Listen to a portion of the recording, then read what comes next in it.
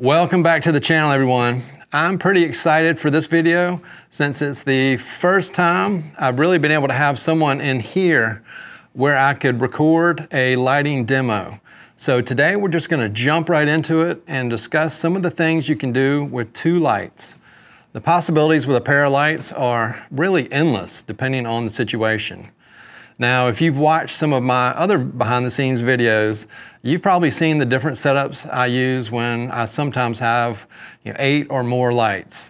However, even in those situations, it can be really nice to cut it down to just 2 lights in order to create something different. So in this video, I thought it would be cool to demonstrate a couple scenarios you might be able to try on the fly by adjusting heights, placement, and differing powers on these guys. Now, filming these videos is still a learning process on how to best do it, especially when I don't have someone here to actually film it as we go along. So I did what I could with a couple stationary cameras, and we will take a look at the setup, take a few exposures, get initial thoughts from on set, and I might hop in from here as we go, just to give some additional details. I've got my capture computer here as well, so we might do a little retouching and extensive look at some of these images as they come across in the different scenarios. But we'll do all of that after we roll that intro.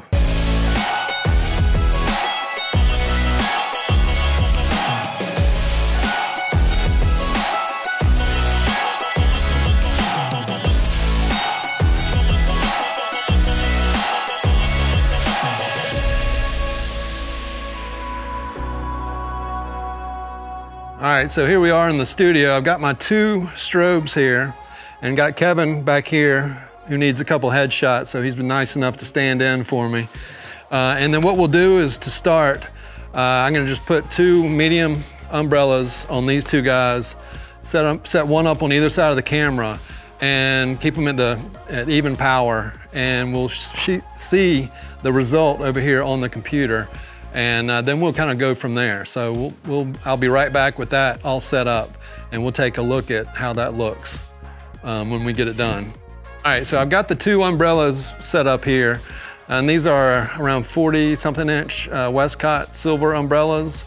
They're both mounted the same height on the light stands, same stands, and they're at 50% power. So what I'm gonna do is get it directly in between these 2 lights, and we'll fire up a couple shots and take a look at what this lighting looks like. All right, Kevin, here we go. Nice. And then angle to your left a little bit. There you go. Perfect. All right, so you can see what's coming across over here, which is a nice light, but what it is very even, and I would kind of call it flat. And we're getting plenty of light on that backdrop too, so if you want to take that darker, in this case, we'd either have to move away from it or flag these lights to kind of give us that type of look, or bring in something darker. But now what we'll do is I'm going to move this light down and this light up a little bit, and then I'm going to change the powers. I'm probably going to drop this one by 2 stops. We'll try that and see what the difference is in the photo here.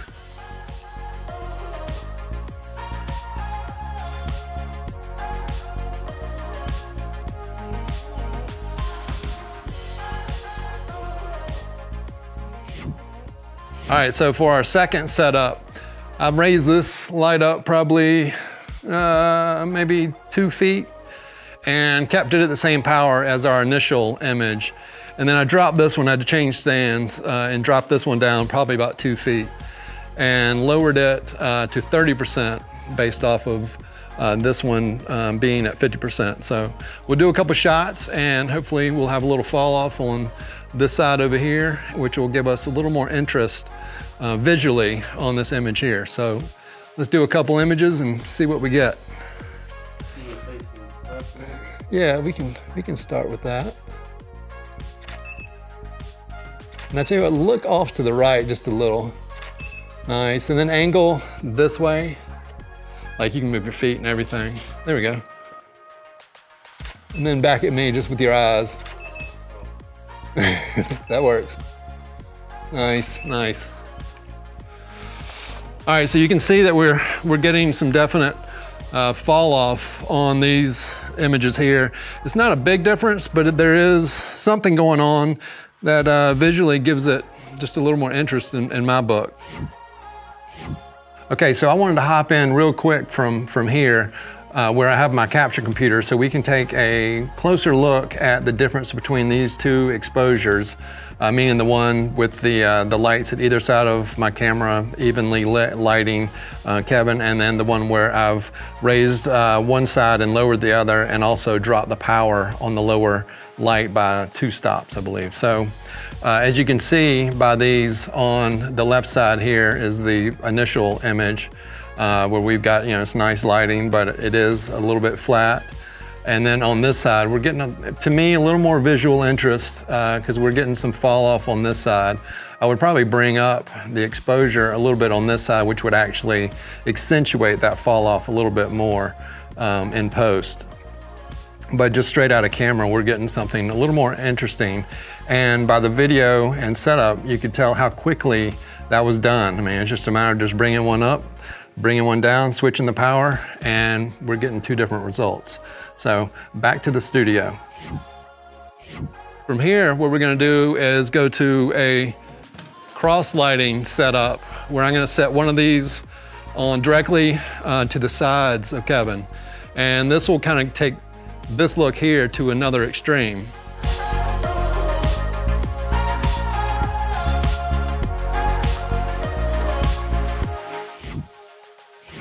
All right, so for our next setup, I've moved the umbrellas from in front of Kevin, or kind of to either side, also to from either side of the camera, and placed them directly to the sides of him over here. And I've evened the power again, so we're at 50% on each light. The lights are closer to him, so I actually increased my f-stop by 2 stops, so we're not completely blown out here in the computer. So let's do a couple shots and we'll see how this looks in comparison to what we started with. All right, so we'll do straight forward to start. Nice, perfect. All right, and then angle one way or the other. Kevin, I'll give you the choice. There you go, nice. Maybe a smile for this one. Perfect. All right, so we can see what that cross lighting look is giving us. Super dramatic, lighting on either side, so we get that shadow kind of down the middle because we're not bringing any light from the camera side.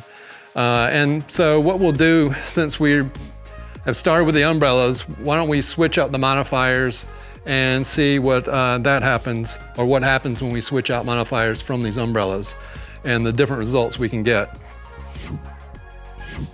All right, so for this next setup, I've still got the umbrella on this side over here, but on the other side, I've switched out the umbrella just for a reflector. So this is gonna be a super hard light source, and then this one's gonna be a little more dispersed. It's still gonna be a hard source, but it's gonna be more dispersed than what we've got going on over here, which is much more focused. So let's do a shot and kind of see what we're looking like. All right, Kevin, nice.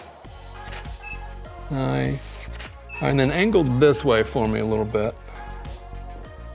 There you go. Nice. All right, so we can kind of see that that reflector side is going to give us more specular kind of highlights. It's going to be a little bit hotter on that right-hand side, and we're still kind of getting that shadow down the middle of the face, which can be super dramatic for athletic portraiture, that type of thing. But for, I think what we want to do today is, in keeping the 2 light setup we've got, we're going to rotate the lights around with these same modifiers and take a look at what that gives us. And then what we might do is one more modifier change and kind of show you what I would normally do in this type of situation. All right, so once again, I want to jump in so we can take a look at the difference between these 2 exposures of the cross lighting. So on the left side here, This is where we have the two umbrellas, and you can see, you know, we got them in his eyes here. Once again, is a good way to check. But so this is the, you know, more evenly cross-lit lighting example. And you can see, you know, this type of lighting, super dramatic. You see a lot of this in some athletic portraiture, probably more almost maybe in some, you know, movie type poster, key art type work. And over here on this side is where we have the reflector on the right-hand side. And you can see, and I actually had to bring the power down just because it is so much more powerful. Instead of bouncing off an umbrella, which is wider and diffusing the light more, headed toward this side of Kevin over here, we've got a more directed source. So we're actually picking up more light down the arm and on the shoulder, and then here. But you can see there's just more of a harshness in the light, and that can work to your advantage if you're going for that type of look. But I just thought I would kind of put these both up on the screen so we could take a closer look at these two examples, just to show, you know, how things can change based on your modifiers that you put on your strobes. So now back to the studio.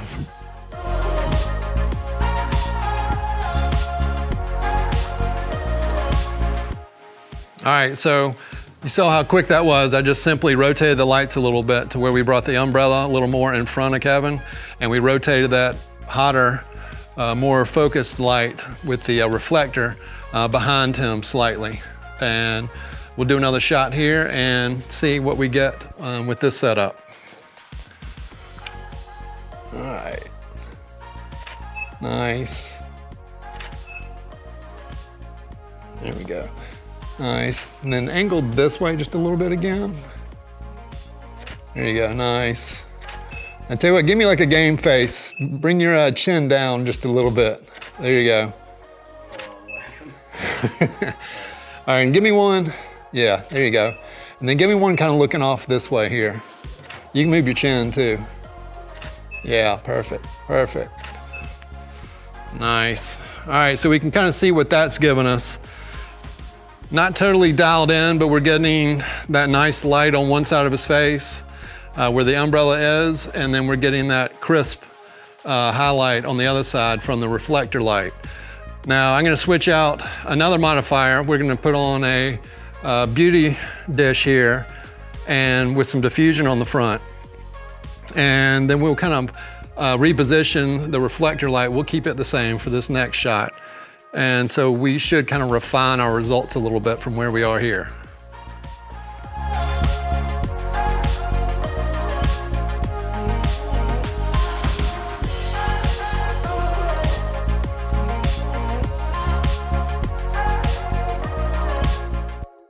All right, so we've taken it another step here and refined kind of what we're doing.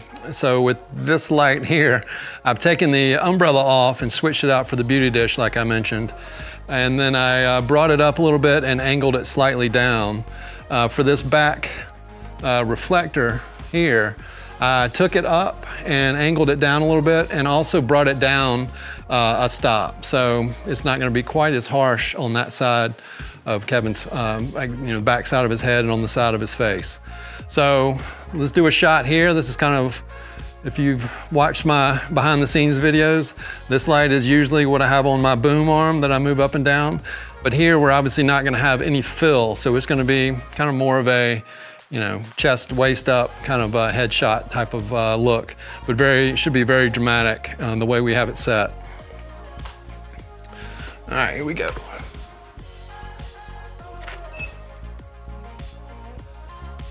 Yeah, nice.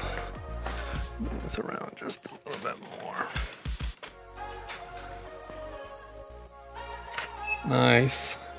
Look off camera, there you go. Yeah, look off camera that way. Perfect. And then bring it back to me. Then maybe give me one looking that way. And then let's change your angle again. Let's go this way. Nice. There you go. Give me those look-offs. Perfect. And one more back at me. Kind of a game face type look. Chin down just a little. Perfect. All right, so these look look really nice in my opinion. So 2 lights, you can completely see the setup we did here with some refinements. We've kind of dialed in where that edge light is. One of the things I usually look for is it's not touching the side of his nose, and we've got it clear there. And we got some nice light coming from the beauty dish over here. So that's several different setups for several different looks with just 2 lights that we've done. Okay, so as we wrap this up on the last setting where I rotated the lights around, I just thought I would jump in again from here and show several. I've got 4 different images up here, and I've got Kevin angling in different directions, which is, I think is really important in any photo shoot. But then when you're working cross lighting, more so when I had them to the sides of him, but it's important to have your model kind of angle in different directions, and maybe their body's going one way and then they look the other, and vice versa. But so you just get a complete range of different poses and images. It's not just looking straight at the camera, smiling, that type of thing. I've got him, and I do have some smiles in here too, but these are just the 4 examples I pulled up. But I just wanted to show different head angles and how they react in or play in with this 2 lighting type setup. So you can, the posing is what I'm trying to get at is the posing can be as important as your lighting setup. And I think some people kind of forget that, and they just put someone in front of their camera, set up some lights, and have them smile at the camera or look at the camera and take a picture. So this is a whole nother dimension you can go down, it just adds to that extra level of creativity you can have with your photography. All right, a little video hack with a mouse on a loud table. Got just a lens cloth here, which quieted or silenced that to a certain extent. But anyway, I do hope that this video might give you all a glimpse into just a few of the many lighting combinations you can pull off with just 2 lights. If you want a deeper dive on this content with a couple more combinations with different modifiers, and I'll show some direct examples that I've used with like the Atlanta Falcons, for example, when we change out the modifiers, working with the football players. But if you want to see some of that in another video, or it's more of an extended video of what we've been doing here, check out my Patreon, which will be linked below. As always, if you found this video here to be worthy, please hit that thumbs up. And if you'd like to see more content like this, hit that subscribe button down there and the little bell so YouTube will let you know when I'm here. You can always find me on social media at QuantsPhoto on Twitter and Instagram. Please, as always, stay safe and healthy out there, and I hope to be here in the next one. Actually, we'll go this way.